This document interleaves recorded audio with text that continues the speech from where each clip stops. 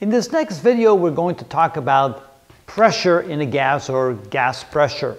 And so we're also going to deal with atmospheric pressure because in order to understand gas pressure, we also want to be able to reference it to the pressure in the atmosphere and where that came from.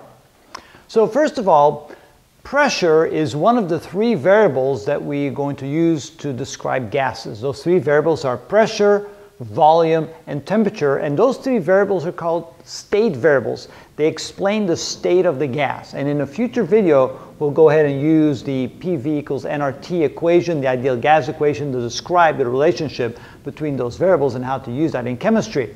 But for now it's sufficient to realize that it's simply one of the three ways in which we can determine the state of a gas, the pressure of a gas.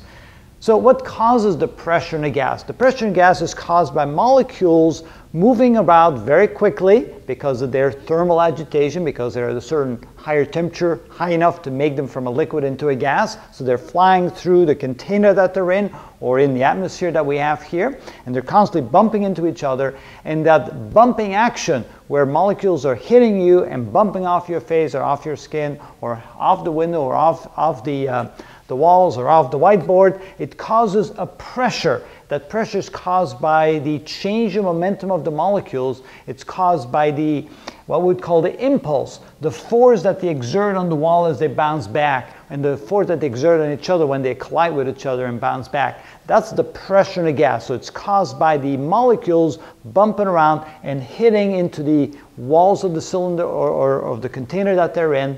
And so that causes the pressure in a gas. Now, turns out the pressure in the atmosphere is there for the same reason, but another way of looking at it is simply this. Let's say here's the Earth, and we have a column of gas above the Earth. So imagine a square area on the surface of the Earth, and all the air above that square area would form a column in the atmosphere all the way out to space and has a certain amount of height.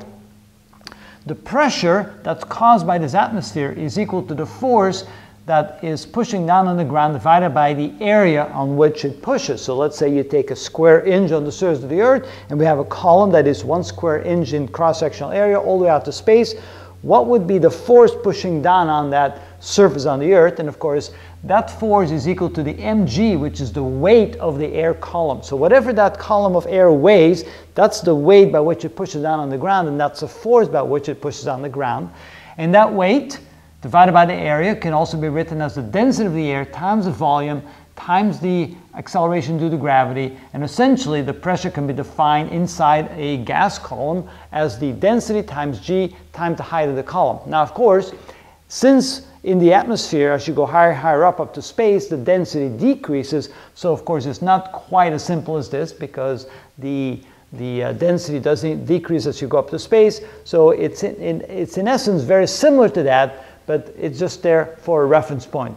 Ultimately, for us it's good enough to know that the pressure caused by the atmosphere is equal to the weight of that column divided by the area, and if you actually go and measure that, it turns out a column of air that is 1 square inch in cross-sectional area from the ground all the way out to the edge of space has a weight of 14.7 pounds, and therefore the pressure, the atmospheric pressure, is 14.7 pounds per square inch. Now, of course, we also have that expressed in different units. The different units came from different experiments that were done. For one, Torricelli, many hundreds of years ago, well, about 300 years ago, came up with this interesting experiment. He took a small little beaker of mercury. Mercury, of course, is liquid at room temperature.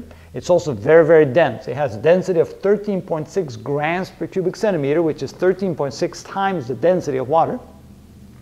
He then took a long glass tube and he filled it with mercury all the way to the very edge. He then put his finger on it, turned that tube around, and stuck it upside down in that little bath of mercury. And then he allowed the mercury column to drop, and it would drop at a certain point and stop. And of course, what's at the very top there is simply a vacuum. There's nothing up there, no atmosphere, no air, no nothing, just simply a vacuum. But this column of mercury would stop from going down any further. And he then measured the height of that column of mercury, and when he did, it turned out that height of that column was 76 centimeters or 760 millimeters. That's about 3/4 of a meter, or a little bit more than 3/4 of a yard, about 2.5 feet.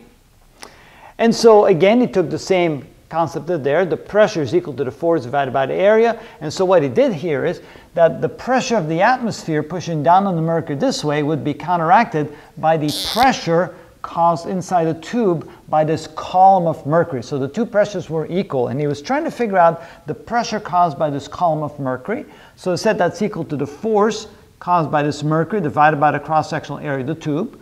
The force, of course, the weight of the mercury, which is the mg, mass times acceleration of gravity is the weight, just like we did before. And then he said that the density of any material is equal to the mass divided by the volume. And from that, he was able to take that the mass is equal to the density times volume, and took that and substituted it in for the mass here to get density times volume times g divided by area. And of course, the volume of the mercury in this tube is equal to the cross-sectional area times the height. So you put that in for volume. The cross-sectional areas cancel out. And again, he came up with the equation, just like we did over there, that the pressure caused by this mercury, just like the pressure caused by a gas, is equal to the density times acceleration to the gravity times the height. Since he knew the height, because he was able to measure it, and he could figure out the acceleration to gravity, and he could figure out the density of that mercury, he was able to calculate the pressure, the atmospheric pressure. But we kind of reversed that, now that we know what the atmospheric pressure is, which is in standard units, 101,325 newtons per square meters, or pascals. So you put in the pressure in standard units, you put in the density of mercury in terms of kilograms per cubic meters, and you put in the acceleration to the gravity, 9.8 meters per second square, and you calculate that, and sure enough, you get a height of 760 millimeters, exactly what Torricelli measured. And so now we talk about atmospheric pressure in terms of millimeters of mercury, how high a column of mercury it would support. Converted to inches, that is 29.6 inches. And so now 1 atmosphere, that's the pressure caused by 1 atmosphere, is equal to 760 millimeters of mercury, or it's also now called 760 torrs, of course named after Torricelli, who figured that out. Also, we have another unit for pressure. We use this a lot in weather reporting. 1 bar is equal to 100,000 pascals. And since the atmospheric pressure is 101,325, so 1 atmosphere would be 1.013 bars, or 1,013 millibars. So we talk about atmospheric pressure in terms of inches of mercury, millimeters of mercury, bars, or millibars. But anyway, those are all the different units. In chemistry, we probably use this unit the most, which is 101,325 pascals, or 101.3 kilopascals. And so we'll use that as a unit in here for pressure, as one of the state variables that we'll use later on in our P equals nRT equation. And of course, sometimes we also talk about pressure in terms of it being a single atmosphere.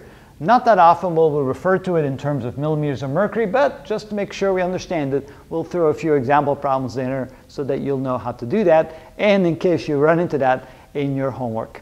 So hopefully that gives you a nice little overview of what we mean with pressure in a gas, and later on we'll deal a little bit more about it when we talk about the 3 state variables, but at least you have now an understanding of atmospheric pressure and how we can measure that in terms of millimeters of mercury. One little interesting concept is, what if we replaced the mercury with water? Could we do that very same experiment? And the answer is yes. But then you need a much longer tube, because the density of water is not nearly as much as the density of mercury. Matter of fact, since water is only 1,000 kilograms per cubic meter, you would need a tube 13.6 times as long, and you could do that very same experiment with water. You can see why Torricelli chose mercury instead of water. All right, that is the interesting introduction on gas pressure.